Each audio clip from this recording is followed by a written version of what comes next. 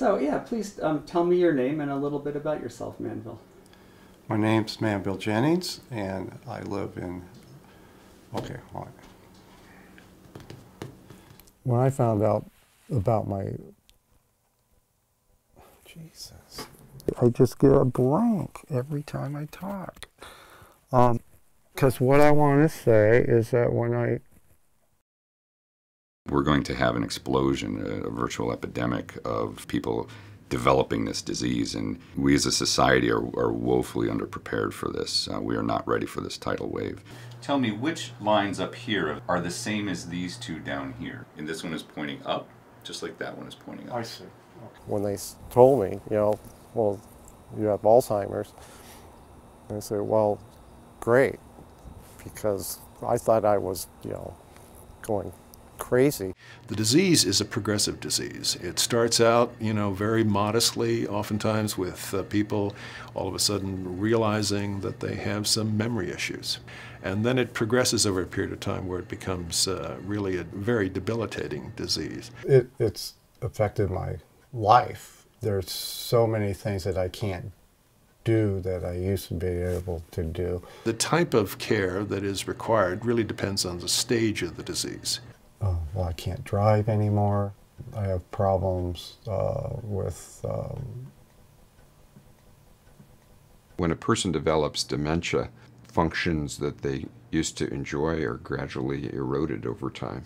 And that requires their family members and loved ones and the community of support around them to constantly be sort of shifting up the level of support that's provided. And you're independent with respect to your ability to dress yourself and all of those things. Mm-hmm. And how are your spirits doing? Is this depressing you? Does it make you anxious? Or do you feel pretty even really. keeled? I just take it.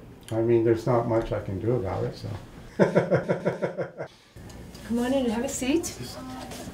A lot of people don't want to talk about dementia. Yeah, they just don't want to. They want to talk about other things. Friends and family don't really understand, the whole thing. Any specific topic that you'd want to discuss and bring up that I could bring to group, knowing that other people struggle with the same issues? Yeah. Ask everyone what their situation is and that gets people talking. The real idea for creating a multidisciplinary memory care program was to get us all under one roof so that we could collaborate more readily and have closer cross-referral to one another. We have a neurologist, a psychiatrist, a geriatrician, a social worker, a neuropsychologist, a marriage and family therapist, also wonderful nurse practitioners. It is estimated that for every one person with the disease, there are 3 people that are providing care. In the United States right now, there are over 15 million people that are taking care of the 5 million people with the disease. And there are relatively few places around the country that have this sort of combination of resources and activities going on. And here in Rochester, we're very fortunate to have that. So, we're really lucky here. We probably couldn't be any with better doctors who knows about Alzheimer. I look at Susan more as a friend than anything.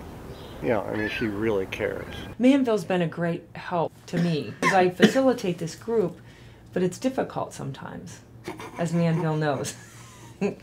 So I use him as my sounding board. You've been a big help and you've given me lots of suggestions. There is research going on here that is internationally recognized. Most of the physicians in the practice here are involved in research and are researchers themselves. Many of the new drugs that are out there have been developed and tested on individuals that have participated in clinical trials here at the University of Rochester. And this clinic is a model of taking translational medicine all the way from bench to bedside and then taking it also then further into the family and the community.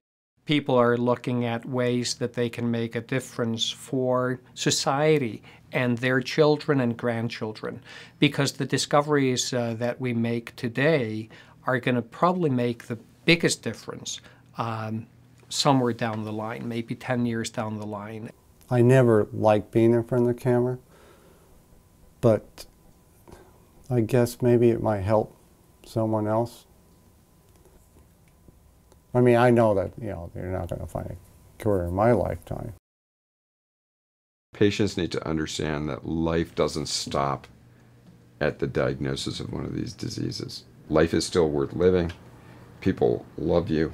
People care about you. You can be a model of how to live and grow old for people. And there's a lot of devotion to not just crying uncle in the face of the biology of these disorders. We have things to do. We get by pretty good. We have good days, bad days. But, I mean, that's life.